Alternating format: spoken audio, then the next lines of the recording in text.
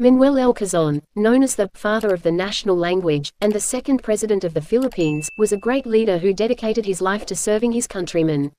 Today we will take a closer look at his remarkable life and legacy. Manuel L. Quezon was born on August 19, 1878, in Baila, Tayabas, which is now Aurora Province. He grew up in a humble family and went on to study law at the University of Santo Tomas. He became a successful lawyer and entered politics in 1903, when he was elected as a member of the Philippine Commission.